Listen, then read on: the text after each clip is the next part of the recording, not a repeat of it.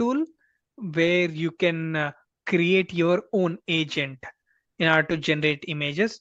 And also we'll be starting with SQL. So as we do have a mixture of audience here, I want to stick with the basics. So we'll be learning a little bit about SQL also. So the major thing is we'll be creating an agent and we'll be learning some basics about SQL. We'll start from there.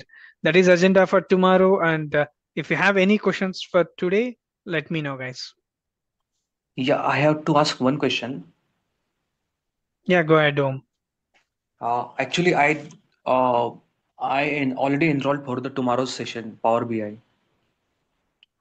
Okay, so that I'm going to complete first, and then I will join this program once that complete.